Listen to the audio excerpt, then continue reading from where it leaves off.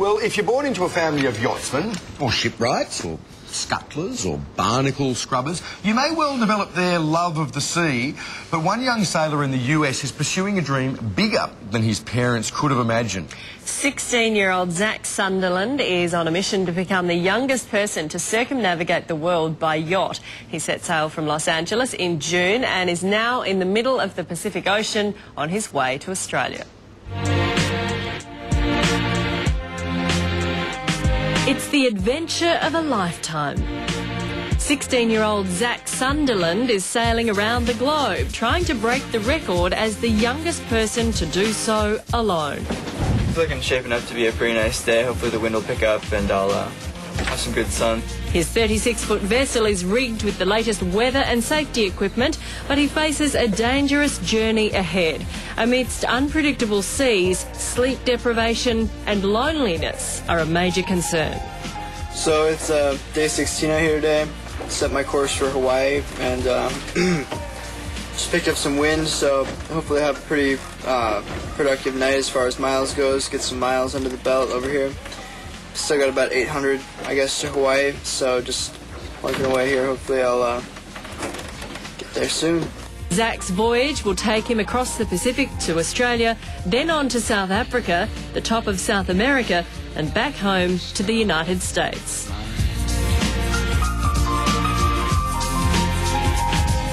His seafaring parents are in full support. I feel like he's capable and he could do it, but I also feel like it's a long way to go. It's a very exciting time for me. It's emotionally very fulfilling. And so too, it seems, is the rest of the world. This is good.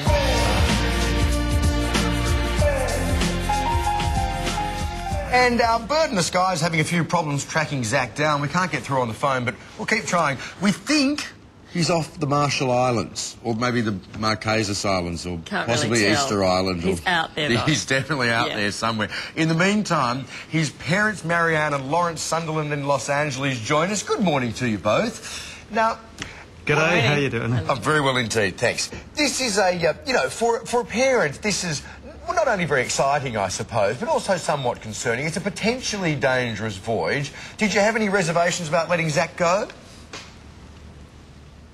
Not really. We discussed it amongst ourselves in detail, and as my wife said, it's almost as if he's been in preparation for this trip his whole life. We've actually lived aboard large cruising yachts for 7 years of Zac's life, and from the age of 13 he's been a night watch captain and proved himself in many difficult experiences out on the ocean. And we both feel that he's qualified, has the confidence and the discipline to be able to achieve something like this. It's a courageous it's a courageous attempt at this.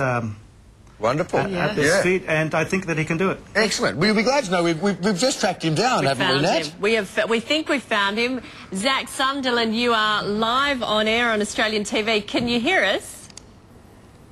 Yeah, I can. Oh, the line sounds really clear. Tell us, where are you and what have you been doing? And your parents are listening, by the way.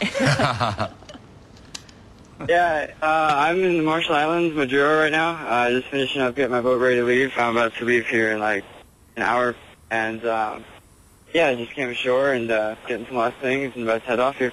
Fantastic. How have you been occupying your time out at sea, Zac? It's a lonely experience, one would imagine.